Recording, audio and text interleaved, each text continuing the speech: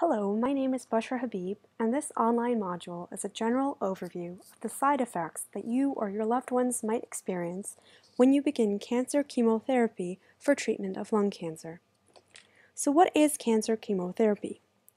Cancer chemotherapy involves the use of medications or chemical agents in order to help cure cancer by targeting and killing cancerous cells. The use of chemotherapy does not mean that the cancer will always be eliminated and the patient will be fine. While this is one application of chemo, not all cancers respond well or at all to chemotherapy. Aggressive cancers, such as types of small cell lung cancers, may fall into this category. Therefore, other uses of chemo include trying to limit the spread of cancerous cells or to provide relief of cancer-associated symptoms. Small cell lung cancer. Small cell lung cancer makes up between 10 to 15% of total lung cancer cases and appears to be strongly associated with smoking tobacco. Specifically, it is associated with how much and for how long a patient smokes tobacco. As a result, small cell lung cancer is often seen in elderly patients who are heavy smokers, whether they did so in the past or are presently continuing. These patients typically have more than one health condition affecting their lungs and cardiovascular systems, which makes it harder to treat their aggressive cancers. Originally, small cell lung cancer patients were given one chemotherapy medication, but researchers found that combining medications was more effective against the disease. This is called combination chemotherapy. A broad look at side effects. So, what are side effects? Well, they're the result of the chemotherapy's impacts on the body's healthy cells. The cells that are most vulnerable to chemo are rapidly dividing, such as we see in this picture here, which actually shows two cancerous lung cells splitting away from each other as they divide and reproduce. Cancer cells, the cells that are most vulnerable to chemo are the ones that are rapidly dividing. Cancer cells meet this criteria, but so do cells in the bone marrow, hair follicles, oral cavity, GI tract, and reproductive system.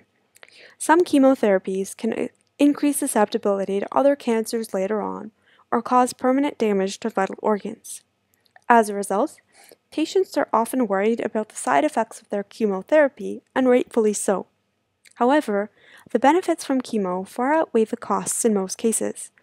Some side effects can be anticipated by your healthcare team, and you might receive medications to minimize or prevent them. Over time, side effects will gradually subside as the healthy cells restore themselves, in most cases.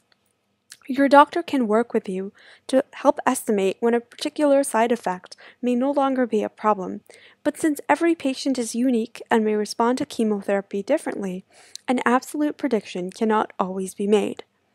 The following slides will discuss the side effects possible with some approved medications for small cell lung cancer treatment, though each case and patient are of course different.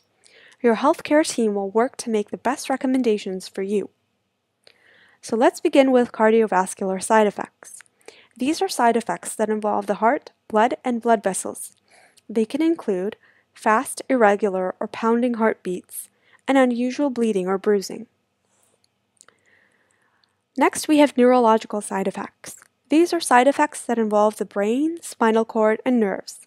They can include seizures, confusion or memory loss, loss of consciousness, impaired speech, fainting, and dizziness.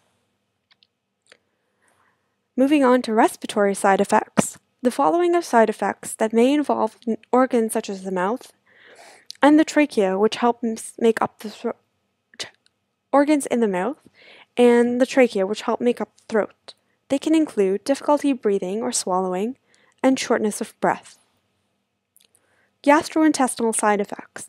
These are gastrointestinal side effects that you may experience as a result of some of your medications, and these side effects typically involve the stomach and the intestines.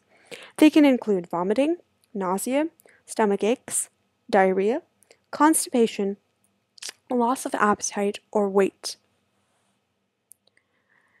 Next, we have urological side effects. These are side effects that affect the urinary system and organs such as the kidneys, bladder, and their related components. They can include decreased urination. And then we have musculoskeletal side effects. These side effects are ones you might see affecting structures such as your muscles, bones, joints, ligaments, and tendons. They can include joint or muscle pain. Skin-related side effects. These are skin-related side effects you may experience as a result of some of your medications. These side effects can involve the hair, skin, and nails, and these can include hair loss, hives, itching, skin rash, and pale skin. When a medication is injected, there may be swelling, redness,